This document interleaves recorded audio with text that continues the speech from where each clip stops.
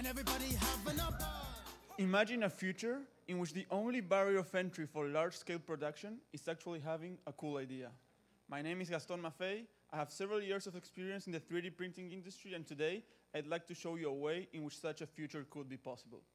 The problem today is that centralized specialized manufacturing makes it hard for companies, especially small ones, to reach economies of scale.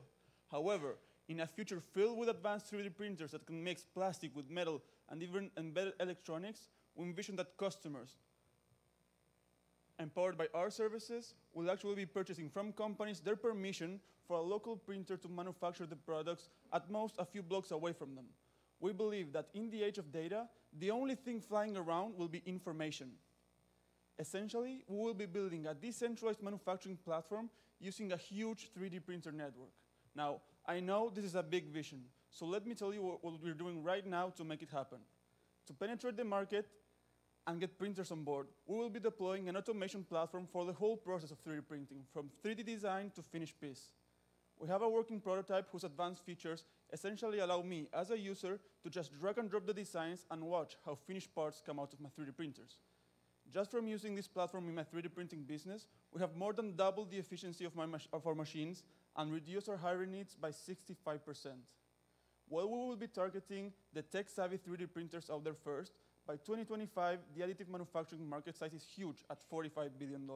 However, if we manage to reach critical mass in our network and enable decentralized manufacturing, we will be tapping into a $400 billion market, and we have already identified several industries which could use this technology.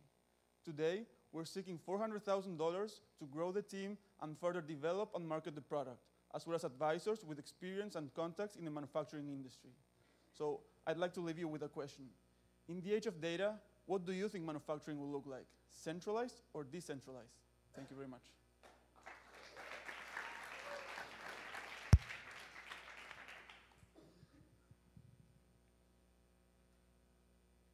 Yeah, Bill.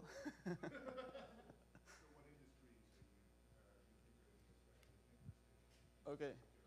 So as a follow-up to your previous question on Monday, at first, maybe industries don't rely on too much quality control, such as home decor or even tools, where functionality is key.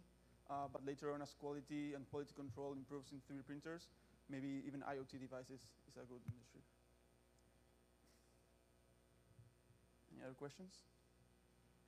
I actually have a general comment. I was late, but from the last few pitches, you guys don't like to use your own company's email. You use Hotmail, you use Gmail. You're losing the opportunity for branding in the early days. Sure, thank you.